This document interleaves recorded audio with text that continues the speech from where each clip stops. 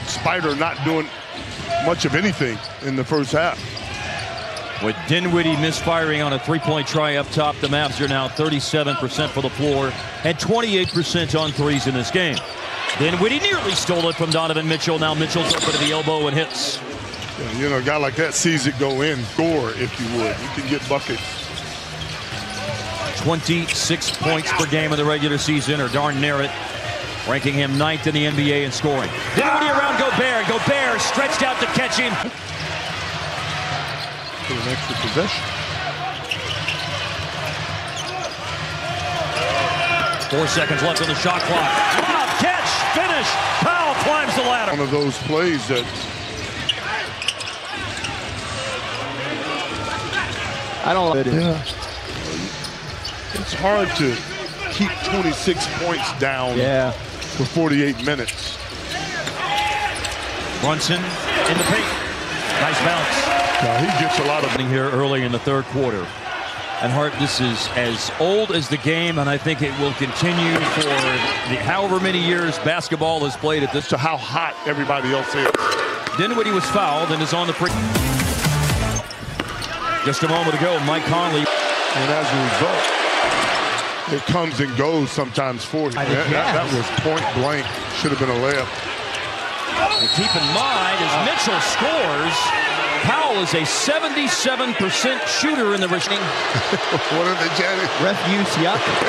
Well, they obviously don't like trash. And if a guy's hot, you got to do something different against him. I don't like the fact that the Mavericks are double teaming Bogdanovich. Brunson with an outstanding left-handed finish. Runs the floor. O'Neal will slam on the brakes and wait for support. O'Neal has been extremely quiet as well this afternoon. Good D. Mitchell bobbled it. Bogdanovich to Mitchell as they reset their offense. Powell is on the perimeter. In a tricky spot guarding Mitchell, who goes to the three and banks it in. Of the game. But I think the key for Dallas is to continue to be aggressive offensively, perhaps a little bit, but now Donovan Mitchell is starting to sprinkle his greatness. Yeah. To shoot it when you're wide open like that. Pull the trigger. Mitchell sidesteps around the defense to score for the Jazz. I both agree that he's been pretty darn good when you talk about 40+%. End of the shot clock. See what the Jazz do with it. Mitchell jams it. Wow. Green was stunned, had playoff experience in his time with San Antonio and with Washington. Today is his 28th playoff game. Mitchell inside and able to fight through contact. Bogdanovich hasn't needed to score. He has not scored, hasn't needed to score in the third quarter, as Mitchell has single-handedly outscored the Mavs, who have just 13 points in the entire third quarter. Well, that's the advantage of having more than one great offensive player. And Bogdanovich showed you his greatness in the first half with 20+, I think, in the first half. And here comes Mitchell after a very slow start for him. The Jazz have, as I characterized it in multiple different podcast and radio interviews that you get asked to do before the playoffs start, they have players that keep me up at night. And Bogdanovich is one of them, and Mitchell obviously is one of them as well. You should try this Cabernet that I that will help me. That will help me go to sleep. It's a good cab. Opus 1. You'll go right there.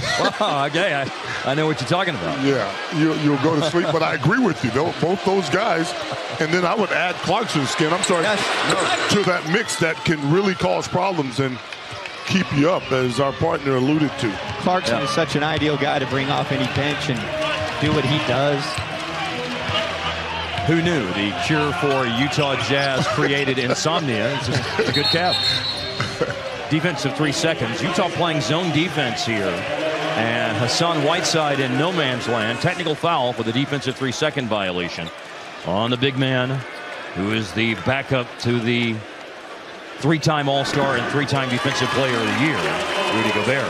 Yeah, Whiteside was playing a college zone that time. Jim Boeheim was all good with it. Yeah. Almost like a box in one. A look at Quinn Snyder, 55 years old, from Mercer Island, Washington, 8 seasons as Utah's head coach. For what he's done, hard to believe he's on the hot seat And I don't think it's that hot, but there's a lot of speculation out there. Oh, wow. Dinwiddie around right side, and he takes it to the cup and scores late in the possession. That little hesitation dribble left Whiteside in a bad spot. Well, with Bullard making the free throw for the defensive 3-second call, and Dinwiddie's drive and score, it's a 3-point possession for the Mavs. Drive, spin, hang midair. Mitchell, that's not a travel. Apparently, it's an air ball by Daniel House Jr. on a corner three. And a foul as House stops Dinwiddie coming up the floor, and Utah over the limit. Yeah, and that's a good thing, Mark. Here you see the defense this time. Finney Smith in good position, able to get a hand on it. I hope my man Dorian got credited for a block there, because if not, it should have been a trap.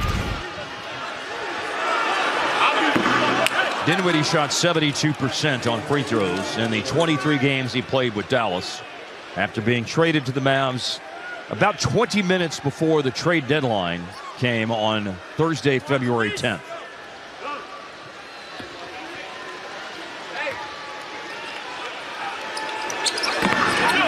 He goes 0 for 2. Fruitless. You gotta have everything right now. Mavericks gonna try this little zone. Gobert's in the middle of it. Ball's on the perimeter right now. Screen and roll involving Conley and Gobert. Mitchell, 4 seconds left on the shot clock. No look pass, intercepted by Dinwiddie. Dinwiddie leads the break. He'll take it all the way downtown and draws a foul. I'm